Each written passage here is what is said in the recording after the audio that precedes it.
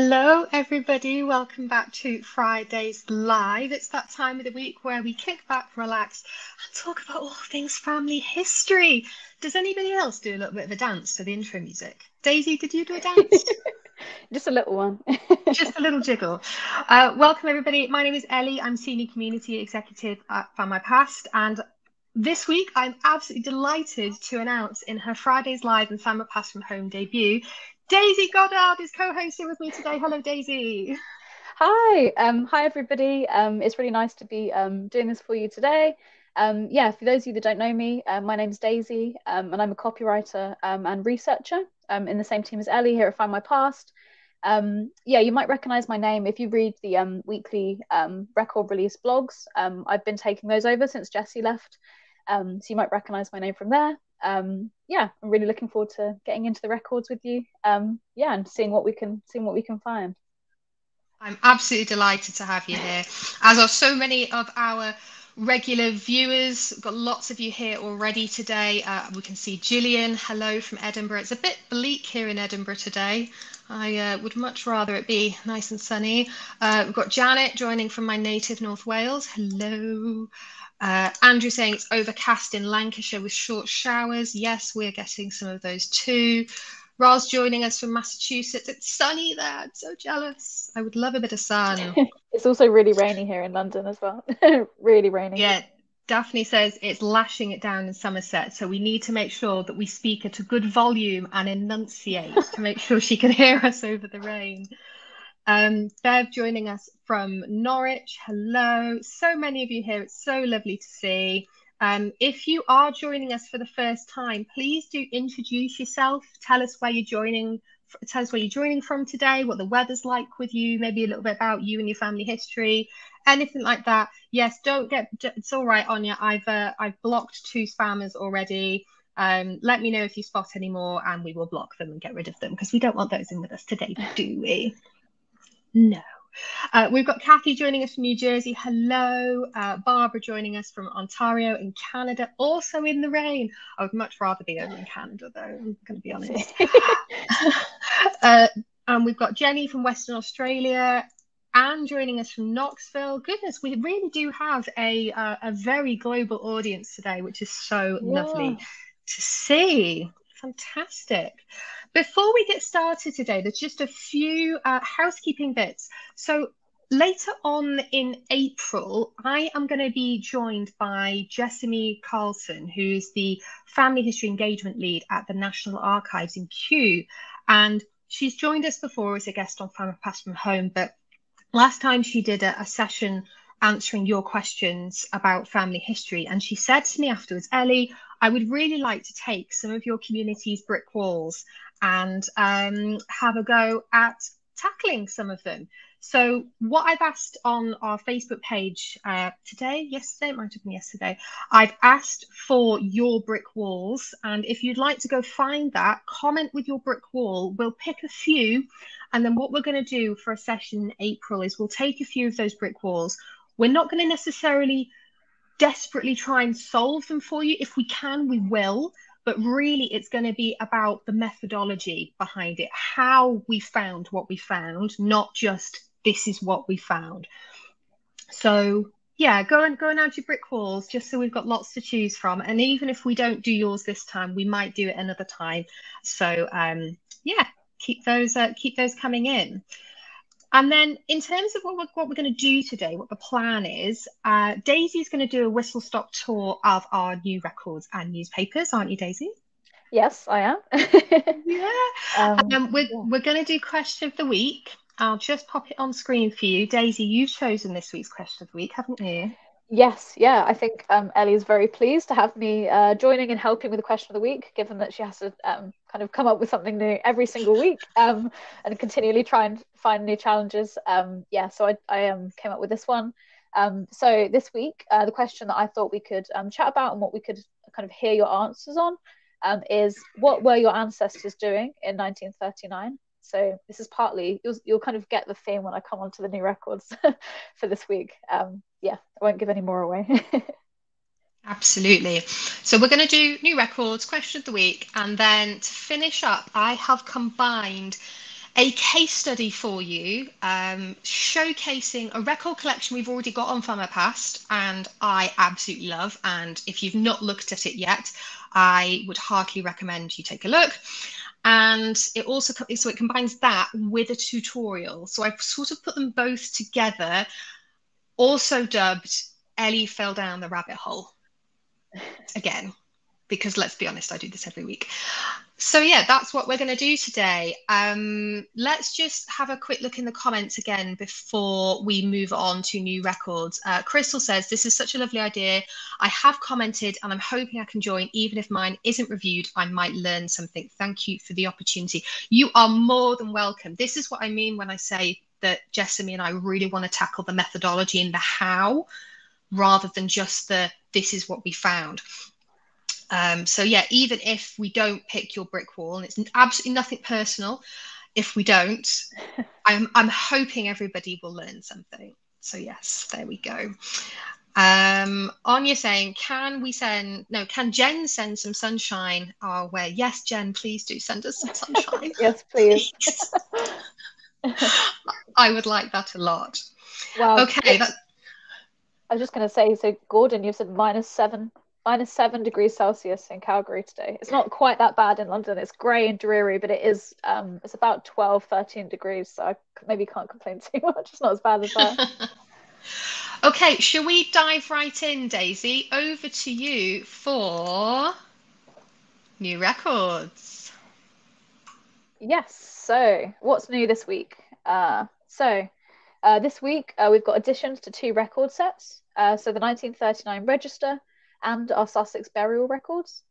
So we've also added 6 new newspaper titles to our collection, and we've also updated 96 of our existing titles. So a big week for newspapers this week. So firstly then, let's have a little look at what we've added to the 1939 Register. So we've added 90,809 records this week. So this contains transcripts and the original images. So we can see, I'm sure you all know what the transcripts from the 1939 Register look like this one on the screen here. But we'll come on to have a little look at some original records in a sec. So yeah, as I'm sure a lot of you already know, these records in the 1939 Register are under the 100-year rule, which means that the records are closed for 100 years from a person's birth date or until that person is registered as deceased. So, of course, this means that every month more records can be made public because it hits 100 years since somebody was born. So with this release, a lot of the records that we've got are people that were born in late 1922 and the early months of 1923. There are also some others that weren't born this month that have been born prior to that. So so as Ellie mentioned last week when she was kind of going a bit more in depth on the 1939 Register, these records are really rich in detail. This is because the Register was undertaken quite urgently as a way of cataloguing the civilian population at the outbreak of World War II. So as an example, so here is the record of Daisy Goddard, whose maiden name was Scrivener, and this is actually my great-grandmother, and this was my namesake. It's who I'm named after. So we can see her address on here. So she lived at 46 Russell Road in Wimbledon, and she worked as a cook. So if we move on to the next slide, here's the original record. So we can see that Daisy was living with Harry Edward Goddard, which is my great-grandfather, and he worked as an account representative furnisher. So we can just see like how much detail we can find within these records, and how it really provides us that little glimpse into what our ancestors were up to. So so this week I did a little bit of digging into the new records specifically, and found a few interesting people who I'm kind of going to tell you about. So if we want to move on to the next slide. So the first of these is Terence Alexander. So you might recognise him as the actor who played Charlie Hungerford in Bergerac, the TV show that ran in the 80s and 90s, I think. Correct me on that if that's wrong. So he was born on the 11th of March, 1923. So his address in 1939, when he's age 16, is at a public assistance institution in Yorkshire. Now, I wasn't sure whether this was maybe showing us that his family had like fallen on hard times and that they were impoverished and that they were maybe inmates in a workhouse. But if we look above his entry and we look at his parents, that kind of tells us all we need to know. So his parents, Patricia and Joseph, were actually master and matron of this workhouse, which also did have an infirmary attached to it. So this explains why some people living there were listed as patients with P as the code, and some are inmates, so it's I. So Terence's parents both have O next to their name because they were officers as the matron and the master of this institution. So that is why he's listed at Knaresborough in Yorkshire. So the whole family listed this workhouse on Stockwell Road as their place of residence, which I thought was an interesting thing to come across. So if we move on to somebody else then that I found, another notable person is Joy Lofthouse. So she was a female pilot who worked with the Air Transport Auxiliary during World War II, and she was one of the Spitfire girls. So her story I found really interesting, and I'd recommend you kind of go away and maybe do a little digging of your own, because it's a really interesting story. Basically, she signed up to the Air Force after seeing a magazine ad with her sister. And even though she'd never driven a car before, she was one of 17 people out of 2,000 applicants that were accepted onto the training program, which I thought was really, really amazing. And it shows just what a natural talent she clearly had for this.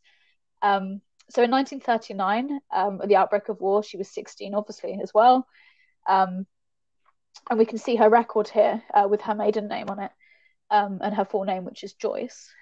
So she's one of 3 daughters, and her father's occupation is a rabbit trapper, which I thought was really interesting. I don't know if you guys have come across that occupation before, but rabbit trapper. Thought that was really fun. I don't know how many rabbit trappers we'd have with today's kind of census. I'm not sure. So that is everything for the 1939 census. So next up, we've also added to our Sussex burials set. Oh yeah, sorry. So that's just some photos that I thought I'd put in of Joy Lofthouse. We can see her there with her team. Great. So next then, the Sussex burials update. So we've added 46,567 new records to this set, and their transcriptions, which cover the Worthing local authority area between the years 1850 and 2012.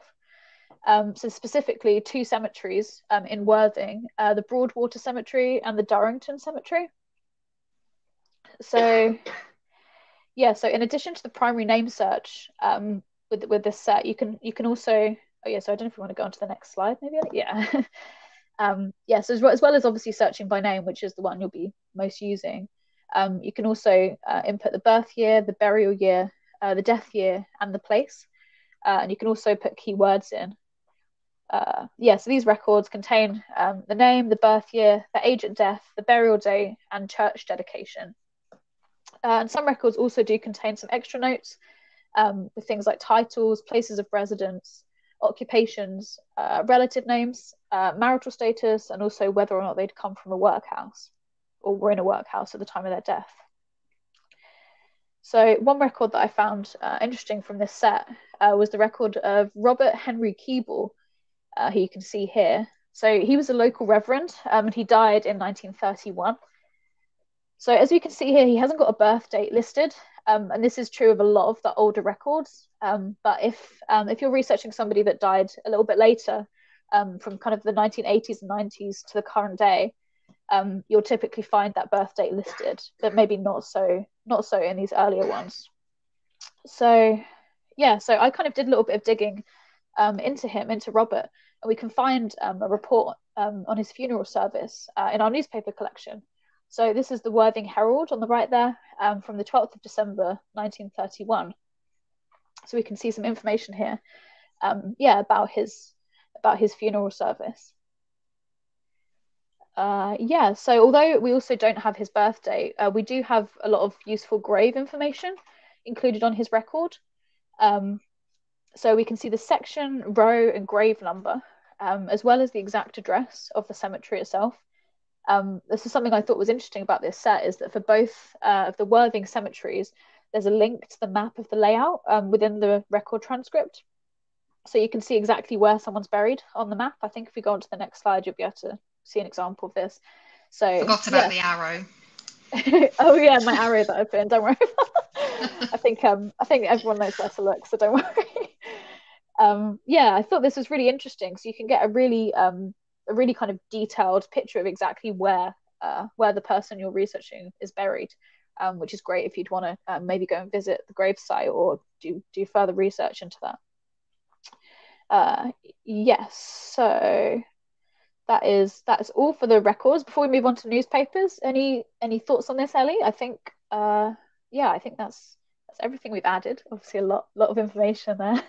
Yeah, what I quite like about the record that we looked at for the Reverend, as you said, there's no year of birth recorded, which is fine, but every record's a clue, right? So you were able to take that and go and find him in the newspapers and get more details, which then could lead to more details, and yes, down the rabbit hole we will go. Out of just to say, I had to. Where's this comment gone? Sally says, you know that trick you told us about putting the occupations in? Yes, we were doing this. We were doing this last week. There were 18 rabbit trappers in the 1939 registered. There you go. There were 18 of them. That's really interesting. Thank you. So I didn't even think to do that search, but that's a really good idea. We are terrible influencers. Anya says, with all the rabbit holes we end up going down, does this mean Findmypast are rabbit trappers? And then I particularly like Linda's comment, more like rabbit enablers. just go and explore records. It's just fun, even if they're not for your own family. It's just fun to while away a couple of hours doing things like this. If you go down a rabbit hole but you don't find the answer that you're looking for, I don't know if you can be counted as a rabbit catcher, right? A rabbit chaser. You've not caught anything, have you? You just. And Jen says, "I've never met a map I didn't like." That sounds like a challenge. I'm gonna find one that you don't like. I'm sure we can find a really, really dull map for you. Yeah, or one that's just like really, maybe like bad proportions or something like that. I don't know. We'll think about it. Lovely. Shall we do newspapers? Yes. So this week then we added 675,584 new pages to our newspaper collection. So among these, there are 6 new titles. So these are the Daily Mortar Chronicle and Garrison Gazette. I think they might be on the next slide, actually, if we wanted to. There might be a full list of... oh, sorry, they're not. I lied. I'll read these out. Sorry, that's my fault. The Daily Mortar Chronicle and Garrison Gazette, the Egham and Staines News, the Essex and Herts Mercury, the Hammersmith and Chiswick Leader, the New Adlington Advertiser, and the Newquay Express and Cornwall County Chronicle. So something that I found particularly interesting out of this list of new newspapers is the Malta title, the Daily Malta Chronicle and Garrison Gazette, because this is our first ever paper from Malta, and it's actually our second ever European title. I think we already have one for Gibraltar that came out a few weeks ago. So this paper was established in 1884, specifically for British servicemen that were stationed in Malta, which at the time was part of the British Empire. So, just as a little bit of context, Malta had become part of the British Empire in 1814 after the Treaty of Paris, and it became a very important military hub in the Mediterranean for the British, and also was part of the route to India after the Suez Canal opened. It played important roles in World War I and World War II as the site of lots of military hospitals and also a Navy base. So this paper, each edition of this paper has 8 pages. It features things like telegrams, weather reports, birth, marriage, and death notices, and also just general news from Malta, but from the wider British Empire. Yeah, so it just gives us a really nice insight into the lives of British military personnel that were stationed in Malta at the turn of the century. I thought, yeah, one standout addition of this paper is a special one that was published on the 6th of June, 1897, to celebrate the Diamond Jubilee of Queen Victoria. And because it was a special edition, it was actually printed on silk. And as you can see here, it was illustrated kind of very ornately. So this gives us a lot of detail about how the Jubilee was celebrated. I'll share the link to this in a second so you can have a little look for yourself. But the celebration included bicycle races, live bands, religious ceremonies, and the reading of a telegram from the Queen herself. So I found this postcard. I did a little bit of digging to kind of find out what these celebrations might have looked like. And I found, this postcard just online of the celebrations in the capital of Malta, which is Valletta. So we can see here like how grand the scale is of these celebrations. And if we go on to the next one, from this same collection, actually, it's the personal collection of a Maltese person called Giovanni Bonello. This is of Queen Elizabeth II's coronation in 1953. I thought, given that we've got our own new coronation coming up in a few months, I thought it would kind of just interesting to add that in. I also think Malta just looks very beautiful. I've not been to Malta, but I thought that looked amazing. So if we want to go on to the next slide, this is onto our updated titles. 96 updated titles, so I couldn't fit everything onto a slide, and I'm not going to read them all out, sorry. I'll kind of go into some of the main updates. So the biggest update is to the Lincolnshire Free Press, which we've added 67,000 pages to. And this is for intermittent years between 1871 and 1999. So there's a massive date range there that we can explore. Other big updates were to the Buckinghamshire Advertiser, the Bristol Times and Mirror, and the Walsall Observer as well. We've also added pages to 7 of our Scottish titles, including the Clyde Weekly News and the Wishaw World. Wishaw? Sorry if I'm saying that right. And 8 Welsh titles, including the Wales on Sunday, the South Wales Daily Post, and the Vale Advertiser too. So overall, there's been a really good mix of new and old pages added this week. So from 19th century Malta to Lincolnshire, in the kind of more modern day, there's obviously just lots of range here. So really, whatever you're kind of wanting to research and whatever you're interested in, there's definitely some pages here for you. Lots added. I think that is all for the new records this week. Thank you so much, Daisy. There's a lot to dig your teeth into this week, and I've seen lots of questions coming in about potential new newspapers that we could get in the future. So Georgia says, can we get the Hackney Gazette from the 1950s? We will certainly ask the team if that's something that we could scan for you. And I think I saw another suggestion as well. Crystal asking for the World's Fair, or will this only be available by the National Fairground Archives in Sheffield? If we have permission to scan and publish it, we'll scan and publish it. So again, this is one we'll pass on to our newspaper team for you. Cool. Shall we do question of the week? Yeah, let's do it. I think you did a nice slide for it, so we'll do that. We'll pop the slides on. And over to you for question of the week, if you fancy. Yeah, that sounds good. I'll have a little look through these comments that we've already got. Bear with me for a second. I'm still very much getting used to how to do these lives. So just to repeat, so the question of the week: what were your ancestors doing in 1939? So as we all know, the 1939 register is a really, really rich record set, and it gives us a really, really good insight and a lot of detail.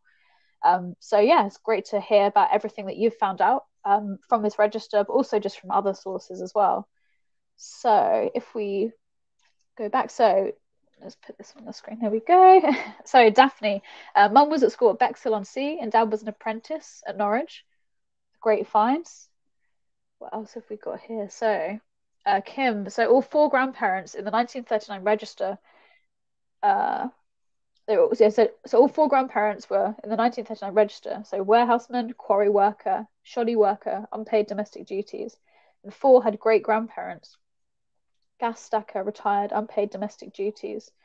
Interesting. So warehouse, quarry worker, we can see it's like very just working class roots, clearly. A lot of hard workers. I think that's a similar kind of case in my family. There's a lot of like manual labor kind of, yeah, in 1939.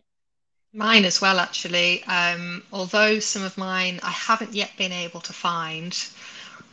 Um, my one of my great grandfathers was a like a heavy. He was working as like a heavy unloader for Cadbury in 1939, having been a chemist for Cadbury a few decades earlier, and uh, and then I think I had some. One worked at some sort of department store in. I can't remember exactly where. Some department store worker, I think. That's interesting, staying with Cadbury but changing from one thing to another. I feel like we can see that in a lot of these people in the past, right? Like you can see like a long history of like loyal work with maybe one employer, and like over the years. Um, so Sally, yeah, my granddad was working as an airplane engineer. My grandma was looking after the house on my dad's side. Great aunt who was a farmer on the Isle of Wight with her husband. That's very interesting. We don't hear too much about the Isle of Wight, but that's interesting to hear. It's a shame. We should hear more about the Isle of Wight we definitely should. I and the really Isle like of the Isle of Man as well. Wight. And the Isle of Man. Yeah.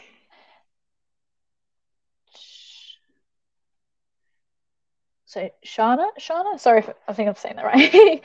My great grandmother was in a mental asylum in South Wales. She decided herself to never come out after being admitted for what seems like postnatal depression.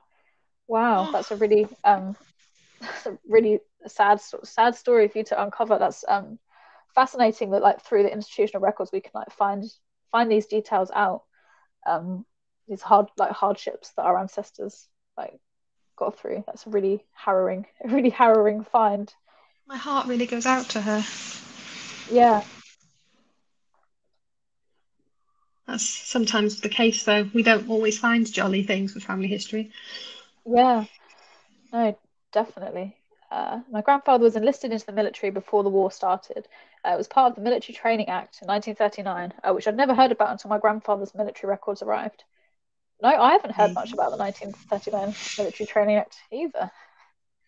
Nor me, No, actually. You know, I was hoping you were gonna. no, I've got like a vague recollection, but not like oh yeah, I definitely know what that is. So I Yeah. can't really say that I knew anything about it either. Victoria said she's also got Goddards in her family tree, so maybe maybe we're related somewhere. I think my Goddard side is Wimbledon and then Surrey. So if there's any common ground there, then let me know. I also went uh, to school with a Goddard in Wales. oh, really? We're Yes, everywhere. they're actually they own and run a hotel called the Vinyl Fawr in Bodewithen, and I think one of my relatives got married there. Anyway, but yeah, they're a very well-to-do, well-known family in North Wales. Oh, interesting. Interesting. That doesn't sound like any of my family, but good to know. Crystal, this is really interesting. My grandfather and his family are traveling showmen, and in 1939 they had a yard, a base of living vans for communities of the fairground. In 1939, they were located at South Cliffs Road, living vans at RAF base Granford Bridge, Lincolnshire. That's pretty Wow. cool. Yeah, that's really interesting. Interesting when we get people that are living not like traditional fixed addresses, but in kind of grounds, yards. That's quite a unique way of life, I think, that like traveling with the fair kind of way of life. I'd really like to hear more about that, Crystal. Actually, it was either last year or the year before. I did an interview with a an academic whose name unfortunately escapes me, but we did it around the World Fair, the World's Fair. And I remember you mentioned that in an earlier comment, so I'll see if I can dig out the link for you so you can have a look. I don't know if it's going to be of any interest, but it's a similar sort of subject, so maybe it will be useful. We'll see. We'll see. Let's see. So Gordon, my dad was a general post office messenger. My granddad paternal was a motor driver, Jensen and Nicholson in Stratford, a varnish maker. My mother was a student. My grandmother was a bricklayer. That's That's pretty interesting. cool. All of my like female relatives I've found in the 1939 census, I think all of them are listed as home duties. Um, yeah, that's really interesting. Varnish Yeah, maker. I've got I'm not sure whether any of my female relatives are listed as anything other than domestic duties either. yeah, Really that's like to very see something else. interesting. I think I've got a few varnish. I've got like on my dad's side, I think it's my great grandfather and then a few people, maybe his brothers, were like furniture makers and furniture varnishers. So you can see how these kind of trades and arts can kind of run in the family a little bit. I just thought of my mother's favourite joke then, and I've already told it once this week, and I can't remember whether it was Daisy, whether you were in the meeting, whether I Oh, told it. say again that I was in the meeting. Daisy, with you with your table making, furniture making ancestors, did any of them ever vanish like an old oak table? Oh wait, that's varnished. That's my mother's favourite joke. It's Sorry, terrible, isn't it? I should have done a little bit more of a laugh than I did. It's fine. It's actually not that. It's a terrible joke. Georgia, I think this is interesting as well. So my grandfather was a chef on the Great Eastern Railway. Grandmother, unpaid domestic duties. My mum, Joan, brother Frank, and sister Ada were all at school. Shortly after this date, they were evacuated. Paternal grandmother worked in a suitcase factory. Amazing. That's really interesting. I wonder what it was like to be a chef on the Great Eastern Railway. That seems like a stressful place to be a chef on the train. But you get to travel every day. I think that'd Yeah. be quite fun, actually. What else have we got? So, Gillian, on the 1939 register, my grand's occupation was paid domestic, living in Cheshire at the time. My mum was 6 years old at the time. Gran later became a nanny up to the age of 88 years when she finally retired and died a few months after retiring in 1993. Wow. Wow. Jinx. She didn't retire until she was 88. And she worked as a nanny. That's not an easy job to be doing into your 80s, is it? That's wow. That's very impressive. That is very impressive. What's so Karen? My great uncle William Strath was living in Bristol, a civil servant, air ministry. He worked for the government, and after the war wrote the Strath Report in 1955 to consider the implications of thermonuclear weapons for the United Kingdom. Always wonder what he did in the war. Wow. So that Strath Report is named after him, presumably. That's amazing. That's quite significant to have a report like named after him in that way. Karen, you always have such good stories. And just as an aside, and I'm not insinuating anything for your great uncle, but I have in the past done little bits of research in the 1939 register looking at spies, and a lot of them do put down civil servant because they can't put down that they're a spy. I'm not saying that William Strath was a spy. I'm just saying there are instances I've seen of spies putting civil servant down as their occupation. Make of That's that what really you will. interesting. Yeah. Maybe that's a potential lead. I don't know how you would. I think that's maybe one of the ones that's maybe impossible to find out if that's true or not, if they were a good Probably. spy. What else have we got here? Should we do one more? Yeah, shall have already done that one. Yeah, Victoria. In 1939, one great grandfather was down as a heavy motor driver. Yet a year later, he was described as an engine driver on his son's wedding certificate. For years, my mum thought her granddad drove trains, but looking at other records over the years, he was described as a carman. So, should I presume that he really only drove cars or horses and not trains? He did work for LNW Railway in 1921 and was a stableman and cab cleaner in 1906.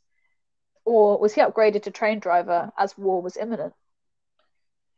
Wow, I couldn't tell you, Victoria, but maybe he did work his way up. It's Yeah, entirely possible. yeah, definitely. I think you're right, especially the guy, given the context of war, we don't know. Maybe that was a even like quicker promotion as like to meet the needs of the war. We don't know. But yeah, that's really interesting. So I think to make sure we've got enough time for everything that you've got planned, Ellie, I think we'll leave it there for the questions. Lovely. Thank you so much, everybody, for your amazing stories. We always love to hear them. It's one of the reasons we do Crush of the Week, actually, is because we at Findmypast, we're really nosy. We want to know about your stories and your ancestors and what you've been discovering. We live off it. Okay. It's our bread and butter. So yeah, what we're going to do now is for the last 25 minutes, I'm going to take you on a little bit of a journey and it's going to be fun. And just forgive me, basically. So we are going to have a look at our crime collection. I am not for a moment suggesting that, you've all obviously got criminal ancestors to go and dig out. But even if you don't think you have, I really recommend you taking a look at this anyway, even if it's just for a really distant relative or a name you happen to have in your tree. It's a really good exercise in using these records because actually they are so detailed, as the case study that I have prepared for you will demonstrate. There are over 5 million records in this collection, published in association with the National Archives, of course, and cover 2.5 centuries, I think. My maths is not very good. And you can discover so many things. You can find your ancestor's offence, the sentence, sometimes a physical description, and in some cases, even a photograph. That's like gold dust, right, Daisy? Finding a photo. Yes. Oh, definitely. I think there's no better way to like really bring the history to life, right? To see a photo is amazing, especially if it's a Absolutely. photo of your ancestors, getting to try and see, do I look like them? Where can I? We got the same nose. It's really weird. At one point, I think it was in Crime Records actually, I came across a record of an overthrow relative, not a direct ancestor, but I looked at this overthrow relative and thought, why do you look like my grandfather? Like it just in the eyes, it was the same look. It was very bizarre. It's really funny how you can have someone that's like fairly far back in your tree, but there can be a real resemblance where some of the genes can sometimes skip generations. You can have a great grandfather that looks exactly like you. It's really funny. It's spooky and it's funny, but it's also science. Yeah, Anyway, I guess. you can often use these records as well to cross-reference with others, such as census records, but in particular newspapers for even more detail. This collection holds 22 different series from the National Archives. I've listed them on screen here. They've all got their own intricacies. I would be here all day if I went into each one of these individually. But there is a link that I will pop in the chat if I can find my mouse, which I can't. And if you head to this link, you can see more about each of the individual series that are in this record collection. So yeah, it's not a comprehensive collection by any means. There are other crime collections to try as well. And as an aside, it might be a good idea if you do decide to fall down the rabbit hole into these records, it's a good idea to briefly research any particular laws that were in place around crime at this time, or maybe any that were changed or amended. And it really might help you come to terms with any terminology that you find within the records too. And I do also just want to point out that during this case study, I use terms like crime and criminal very loosely because, as we will see, there are some crimes that might not be considered, well, maybe still crimes, but maybe not quite deserving of the sentence that they were given for said crime.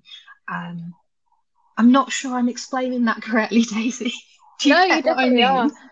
are. 100%. I think like with any records, a bit of historical context can help, but I think with these particularly can really help you understand what like a word or like a sentence or what something, yeah, what one of the rulings actually means. Is that a bit of research needs to be done, because this is something like there's a lot of things that wouldn't be like somebody wouldn't be like punished for or taken to court for today, but at different times in the past it's just been very different. Exactly. And there's one mantra I want you to all remember while we're doing this little case study, okay? Everything is a clue. I want you to keep that in mind, Uh, and I want you to take that into all of the research that you're going to do from now on. Everything is a clue.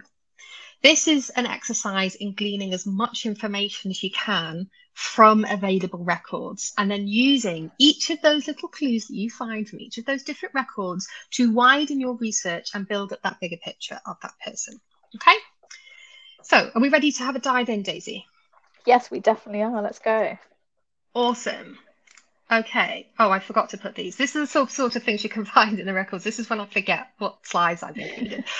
There's lots of stuff that you can find, as we will see. So we are going to have a look at George Ayton, who appears in several records across this collection. In fact, he appears 12 times in the Newgate prison calendar, the quarterly returns, and many more besides. So I'm going to go through not quite all of these, but most of them, because with most of them, we can pull out little clues. So let's go and have a look. What can we pull out? What can we learn about our George? So he was born, as we can see from the search results, about 1822, 1823. And we're looking at about 1840, 1841 and the London area. Okay, so that's a good start. So we got here that on the 29th of November, 1841, he appeared at the Central Criminal Court and he was charged with larceny from the person. And I had to go and look up what that meant. Larceny is in effect just theft, and from the person literally means taking something from somebody's person. So not going into their house and stealing a watch. You'd steal the watch right off their wrists. That's Like larceny from the person. pickpocketing would be. Okay. Exactly. That's a really. Why didn't I think of pickpocketing? I'm missing half of my note up there for some reason. I don't know why. He was just 18 years old and he was sentenced to transportation for 10 years. This is not a great start. Come on, next slide. Okay, these are some more records to have a look at for him. Okay. Basically, what we find is that most of these records, I think pretty much all of them, are for the same instance, the same case of when he was charged with larceny at the age of 18. But each of the records, because they're all from different series, they all play a certain part of the bigger puzzle. So we need to have a look at all of them. Like, don't look at one thinking, oh, that covers one incident. Look at all of them because each of them are going to offer something slightly different. That really does take, I guess that just reminds us with like any of this research, it just takes patience, right? You have to remember if there's not a detail in something, it could be in something else. And if it's not there, it could be in something else. And there's 12 versions. It's also a really good reminder to look at every little detail of a record that relates to your ancestor. So this is 3 different records here, I think, from 3 different series. One of them says that it gives his transportation location, Van Diemen's Land on the 9th of March, apparently, and that's later Tasmania. So that was a penal colony, and that was first established, I think, sometime in 1825, and then that closed, I think, in 1877. The last one closed. So that's the story we've got so far. George Ayton, convicted of stealing from a person in November 1841 and set to be transported for 10 years to what is now Tasmania. Wow. So that feels like I don't know what he stole, but that's a very harsh punishment, isn't it? Yeah, I mean, we'll soon see what he stole. Like, did he steal a watch? Did he, etc. Some of you might see the clue on screen if I've made it big enough. But as we go on through these different records and through the different series, we get extra pieces of information. So one from Newgate Prison tells me that he was a labourer and with a man called Richard Sullivan stole one handkerchief from an unknown person. A handkerchief. And he got 10 years transportation. Wow. You can't even wrap your head around that, can you? No, you can't. It's a completely different time, isn't it? And I think that sounds very harsh. Yeah, just a bit. We also see George with Richard Sullivan again on the Newgate Prison Register of Prisoners, and it shows me how they were disposed of. Okay, so it tells me that Richard went to Stirling Castle at Devonport, and George went to Fortitude at Chatham. Now, these are both prison ships, they're prison hulks. So HMS Stirling Castle, became a prison ship in 1839, and Fortitude became a prison ship in 1833. These are more clues, and we get more of an example of what's happening in George's story here. The next one we've got here as well, am I on the right one here? Is the warrant, I think. Yes, it's a warrant, and it details the transfer of all prisoners. Oh, is it the next one? I think it's the next one. Ah, I've got arrows. I forgot about my arrows. Is that the right one? Oh yeah, that was one of the ships. I think this is the Stirling Castle, by the way. I'm forgetting. Right, this is the warrant, okay? So this is a warrant detailing the transfer of all these prisoners from Newgate Prison to the Fortitude prison ship that's docked at Chatham. And this is on the 18th of December, 1841, just before Christmas. So we know around this time, based on the date from the trial and the Newgate records, that George has spent around 15 to 20 days in Newgate Prison. Yes, I'll just go back there just to show you. There you go. George Ayton, almost top of the list. Beautiful handwriting. Yeah. Just a little bit on Newgate Prison as well. So it's an old prison. Like this dates back to like the 12th century. And it was built just inside the city of London and was demolished in 1904. And throughout its history, if you look it up at all, you'll see that it was noted several times for its awful conditions. So this is where George went first, and then he went to the Fortitude prison ship docked at Chatham. It's a lot to take in. We're learning a lot here. Yeah. Wow. That's really interesting. And I guess also maybe looking at the newspapers will help to give us even more of an insight into like the conditions of prisons at these times. I don't know how much we'd find about specific places, but it's definitely worth a little look. Absolutely. If I'd had time, I'd have definitely gone and had a look at that, but I did not. More of a rabbit hole. Anyway, okay, next up we have notes of correspondence. Okay, so normally when there's correspondence of like petitions or prisoners receiving letters, that would all get recorded. So we've got here on George's behalf from a Mr. C. Ayton of 2 Batty's Gardens, Backchurch Lane, Commercial Road East. Now, my initial thinking there, Daisy, is that this is his father or a brother or an uncle, perhaps. Yeah. Yes, that would make sense, wouldn't it?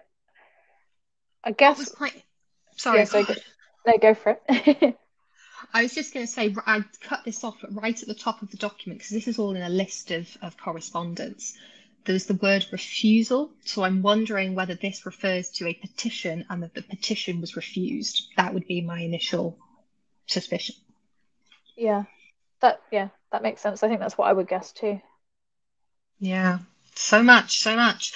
Okay, let's move on, shall we? This next one tells us another clue. It says, so he's in the middle, and it says George Ayton, 10 years, twice before in prison. Now, of all the records that we've looked at so far, this is the first instance we learn that this is not George's first offence. He's been in prison before. Okay, and I think I've got one more crime record I wanted to show you, and this is the real jackpot. Okay, look at this. This is amazing.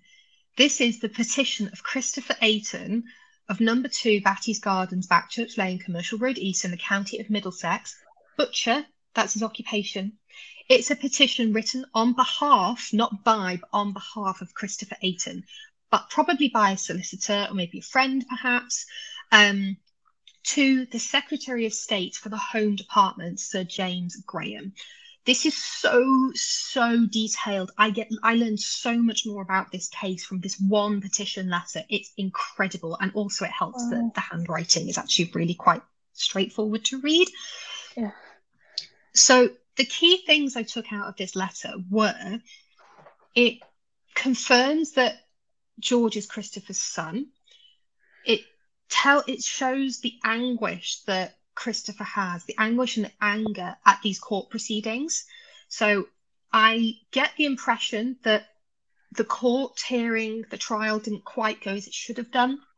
So there should apparently have been witnesses to give a character, as in a character witness for George and for Richard. But the police officer who gave evidence against them, who had arrested them for stealing the handkerchief, had apparently stated during the trial that there were no witnesses present. Oh. And the petition goes on to state that George Baker received money for appearing as a witness.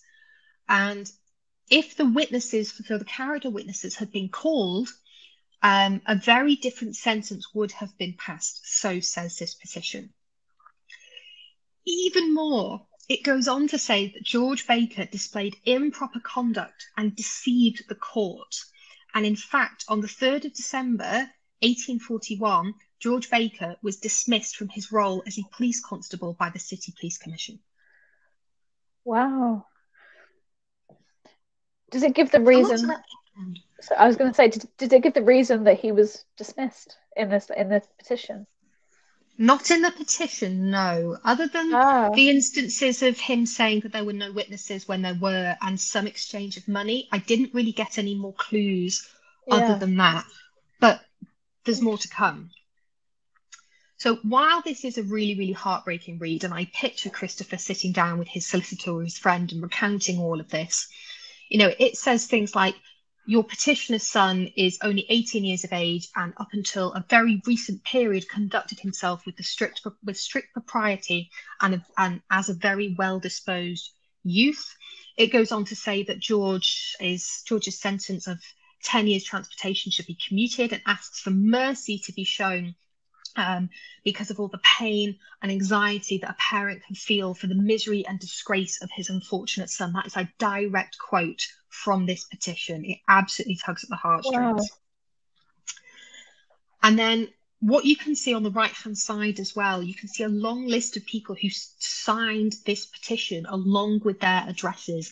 And if I had time, I'd have looked at every single one of these, but I didn't have time.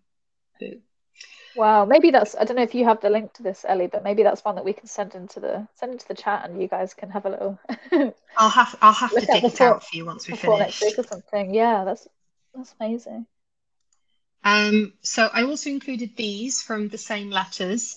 So there's a sort of the bit where it's addressed that's actually really hard to read. I really struggled with that. And there's also an additional letter, which I think is written by a chap called William Nutter. I can't read his handwriting very well, but it goes on to say that this chap has said that he states that Christopher Ayton, he's known him for 19 years, during the whole of which time he has maintained the character of a respectable and honest man.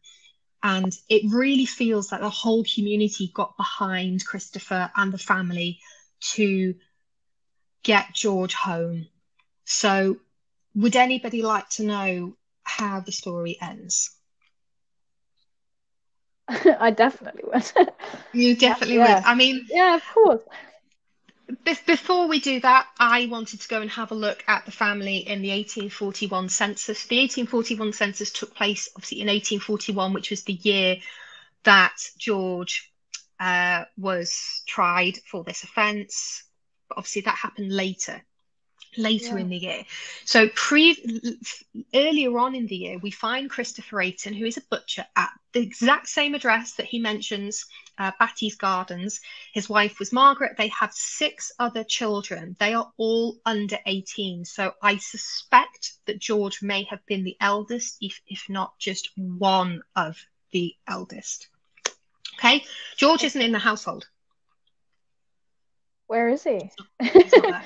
Right. So pre-census, pre his trial and his crime and his sentence, he's not in the census.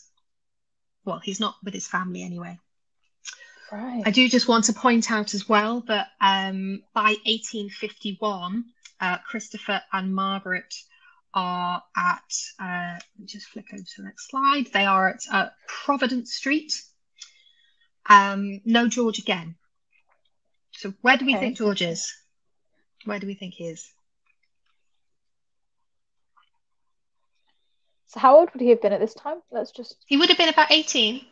And this would have been just before. Yeah, so about 6 months. I think it's 6 months before his offence. Where do we think he was, if not with his family?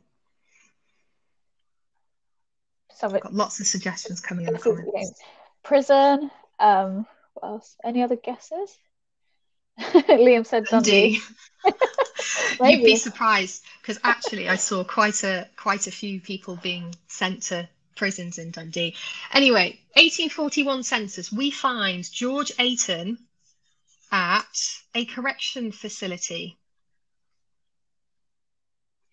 It's known as the House of Correction in Clerkenwell. Now, this is either the Clerkenwell prison, which happens to be just around the corner from our London office, like literally just around the corner, or it's the Coldbath Field prison. I didn't have time to go and look into which one exactly this was, but it's one or the other. And I just put this little image of Coldbath Field prison in there.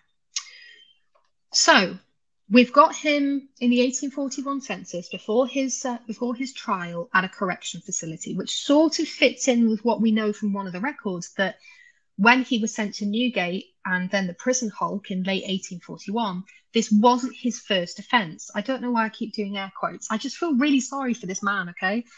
Yeah. So that's where he is in 1841, and he doesn't appear in the 1851 census. So what does that tell you?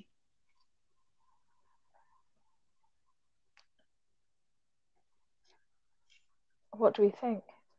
What do we think? We're running out of time, so I'm just gonna have to plow on. There he is at the bottom, by the way. Yeah. Okay, so as it happens, it appears that Christopher's attempts to have his son's sentence commuted failed. I'm really sad to report this. George was indeed transported to what is now Tasmania. We have this very detailed record of his arrival. It was the 11th of August, 1842, aboard the Surrey that departed London on the 5th of April, 1842. It says that he's Protestant and he can neither read or write. His trade is a butcher. Whether he was, one of the other records said that he was a labourer, but this fits in with what hit the trade of his father. It gives quite a detailed physical description. It says he has a fresh complexion, brown hair, black eyebrows, black eyes. Or was it brown eyes? It was one or the other. I think it might have been brown eyes. He appears to have moles and marks on his neck. It gives one of his earlier convictions, which is some sort of misconduct for concealing something in a cookhouse. I couldn't quite read it very well, but if anybody else wants to go and have a gander at this, it's quite easy to find in the Tasmania convict registers. So yes, and there was, I think, another conviction that is noted on here for, I think it's 1847, I think, or 1845. He was basically told to go out and work, and he didn't go out and work. And he also seemed to have a pair of new boots in his possession, so he got 4 months on working on the roads for that. Right. And I think somebody else has found this already. I'm just going to scroll up in the comments because I think I saw somebody mention it. Oh no, yes. Okay, I think it was Karen. Okay, so in 1851, George Ayton, aged 27, married Margaret Lowe. She was 17, and they married in Tasmania. And by this point, George is a brewer. And I wasn't sure whether this was him or not, but I've included it anyway. There's a death record in 1886, which matches his birth year, but this is for a Richard George Ayton, a farmer who died of bronchitis. It could be him. I didn't quite have enough time to go into it further. I'm massively running out of time, but there is one more thing I wanted to show you, everybody. I'm so sorry, and then I'll let you go. Did I find any mention of this case in the newspapers, Daisy? What do you think? If I had to guess, I'd guess that you maybe found something. You're too right. I think we can find anything if we do enough digging. Absolutely. So this article, which was from the Morning Herald and actually appeared in several other London newspapers, it's mainly to do with George Baker's misconduct, but it's more detail for the story overall. So these are the key points I pulled out from George Baker's hearing at the Guildhall in front of an alderman. So he couldn't name or find or produce the man that George Ayton and Richard Sullivan stole the handkerchief from. He accepted liquor and money, half a crown, from Christopher Ayton at George Ayton's trial, to speak favourably so that George Ayton would have a lesser sentence. However, Right. what happened, from what I can deduce from this article, is that Christopher was barred from entering the Old Bailey where the trial was taking place. He was barred from coming in. When the trial was over, George Baker comes out. Christopher's going, "What's happened?" George Baker says, "He's got 10 years transportation, mate." Then the mother, Margaret, she absolutely breaks down into hysterics. And yeah, it's very, very sad. And then during this hearing at the Guildhall for George Baker into his misconduct, he was asked, "Why didn't you tell the judge at the time that Christopher was outside?" And he said he did. And then somebody else, I think another police officer, said, "No, you didn't." And then apparently, after George Ayton's trial, when George Baker comes out to see Christopher and Margaret, while Margaret broke down into hysterics, George Baker made off. He basically just ran away, so we didn't have to deal with it. Yeah.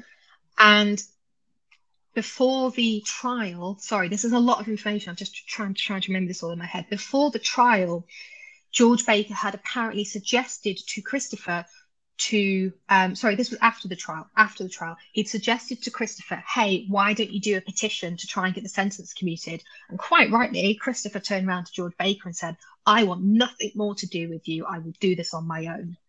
And I will also make sure that you are taken to task for what you've done today."